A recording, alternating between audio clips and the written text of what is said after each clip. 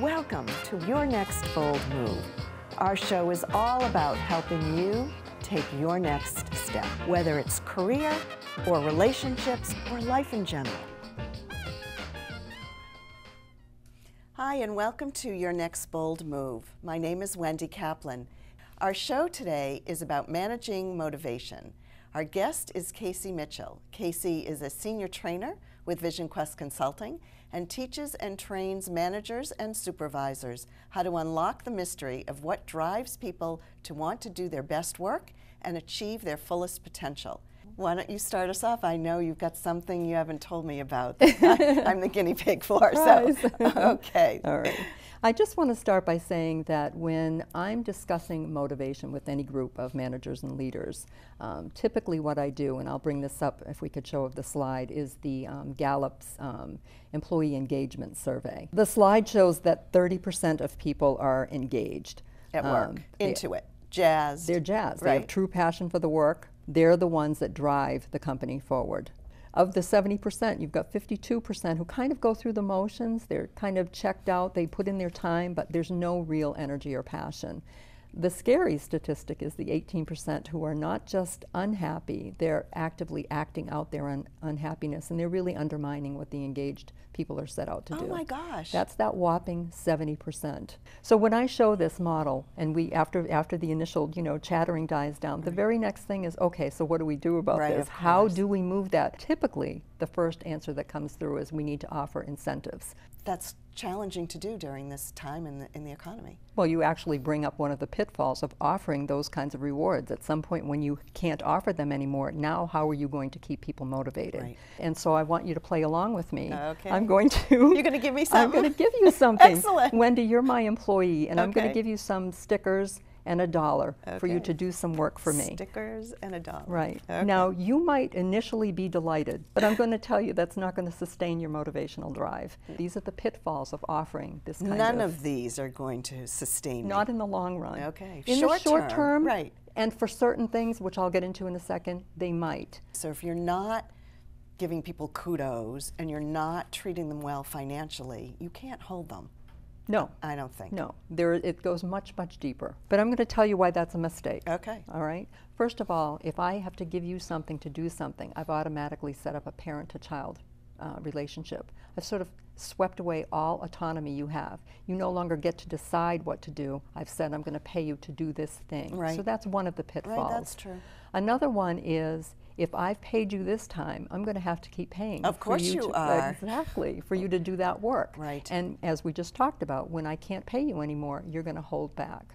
This is the other thing. There's an addictive quality to this. You got that initial jolt of pleasure that you got from receiving that. You're going to be looking for that again and again. And those two measly sheets of stickers and that measly $1 isn't going to do it. So I'm going to have to come up with something bigger and better to give you that initial jolt. It also narrows your focus. You're going to think about the reward you're going to get for doing that, but you're not going to think about anything else. So let's say you're a sales manager and your quarterly bonus depends on you reaching a sales goal for the quarter. Right. You're going to work really hard for that quarterly bonus. That's right. You're not going to think about the quarter after that or that's right.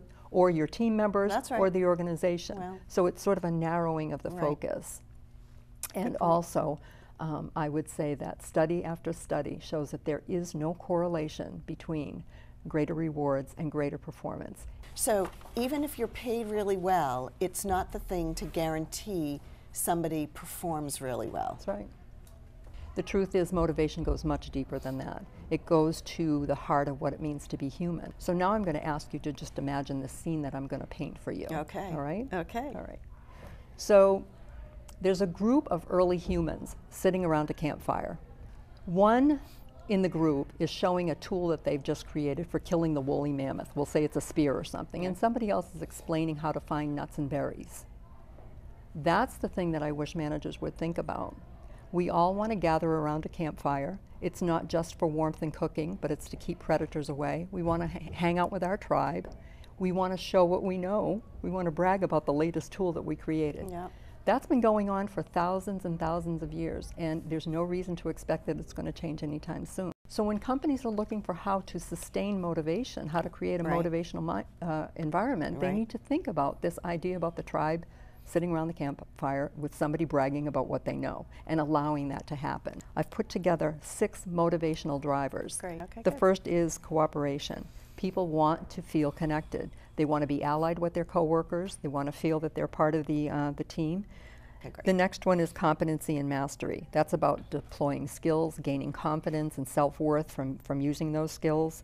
The next one is huge. It's autonomy. Having the freedom to do one's work. That's not being bogged down by bureaucracy or a micromanaging. I was just thinking about that. Yeah. It's to have that freedom to decide and take action on the work that you're responsible for. The next one is big too. It's innovation.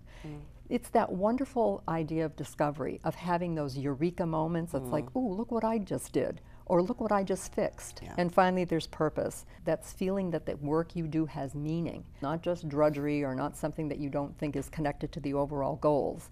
Those drivers are at the heart of motivation. And then there's the last one of self-protection. That's feeling that you're not having to watch your back. That's being free of all of this defensiveness and turf wars where there's no ill will. That's an important thing too. How can I be creative, and how can I work if I'm always watching my back? Yes. I want to show the next slide, which shows 3 different areas that can help put all of those motivational drivers into place. And the first one is thinking about the operating norms, the culture of the company, the way things are done. And really that's about consideration for people and their ideas. Coordination, do systems and procedures, are they coordinated in all levels? Then think about the structure, because sometimes the way that the organization is structured will demotivate people. If you've got individual work units working on their own in a vacuum, there's no crossover. Not paying attention to anybody else There's in the no organization. systems approach, right? So they're all working. So there's this idea of us and then you people over there. Let's say you have a siloed structure. Let's say the culture in your company is not conducive to motivation. The people side is what you can really drive if you're managing people. It's the relationship you have with the people on your team. That trumps the structure and the culture. And that is about getting to know them really well, finding out what they need to work hard, what drives them crazy about you. It just involves asking a lot of questions of them and getting to know them so that you can customize the driver for that person. What are some of the things some of the people in these companies do? Because it might give somebody some ideas. There are a series of questions to ask that really get to what motivates them, those big, broad, open questions. What do you want to do more of? What would make things better for you here? That sort of thing. Those are good questions. Yeah, and the trick to asking those questions is not just to ask that one question, but to really actively listen to what the person's saying and not talk them out of anything. I want to find out from your perspective what you need, what you're frustrated with, and my favorite question of all is, and what else? Because the first thing that they say is never the real thing. So you say, and what else? And what else can I do for you? And then eventually, once they trust that this is a process, a helpful process, they'll spill their guts and they'll tell you things. A lot of times I think people are afraid, managers are afraid if they open this can of worms, they will lose people. They will go to work in another department, they will go and work in another company, and somehow their dissatisfaction will have them walk out the door. And I don't think that's true. I think a lot of times it cements people, it ties people even more to their job because somebody cares about them. The very act of asking the question is a motivator. The very act of having my boss think enough about me to want to explore this with me is a motivator. I would rather open the can of worms than have it hiding under the rock, right? I want to find out what's going on. I may not like what I hear, and that's where you don't argue with them, you don't justify, you just listen to what they have to say. You're going to find out a lot of really neat stuff. That's great. You've just had a chance to hear Casey Mitchell talk about our interesting conversation about motivational management. And if you're someone who would like some more information on this program or on how we can help you or your company with leadership development, we're giving away a complimentary report called 5 Leadership Tips on our website at www.visionquestconsulting.com. This report is a great resource for anyone in any job or role who wants to expand their ability to lead in a balanced, stress-free way. Thanks so much for joining us today, and a big thank you again to our guest, Casey Mitchell. And thanks to you, our listeners. You are meant to go forth in the world to use your gifts and talents.